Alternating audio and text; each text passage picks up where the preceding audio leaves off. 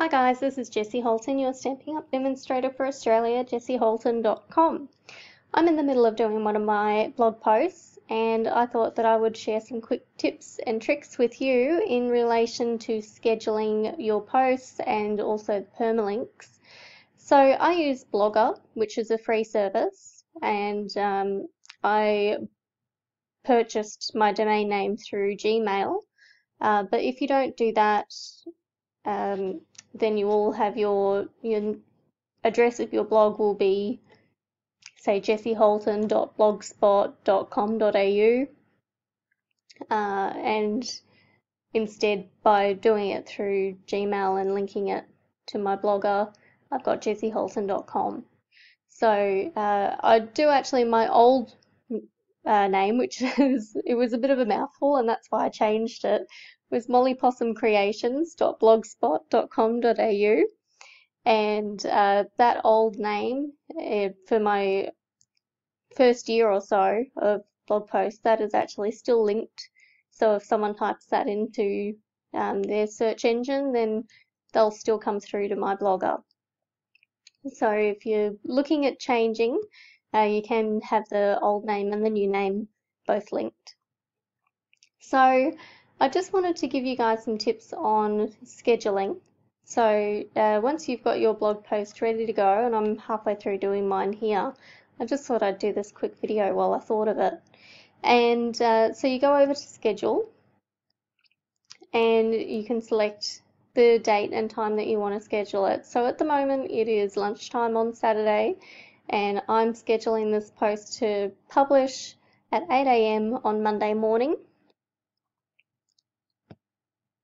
And this is where you get your permalink information from. So if you are entering a blog challenge or a blog hop, then this is the permalink. This is the link that they want you to give them. So anytime that you change your title of your blog post or the date of your blog post, the permalink will change. So you can see here that it's got March 2019, and it's also got Butterfly Gala January class Highland, and that comes from here, Butterfly Gala January class Highland, and that's as much as it could fit in the permalink there. So if I was to change this name, let's change it to part 1,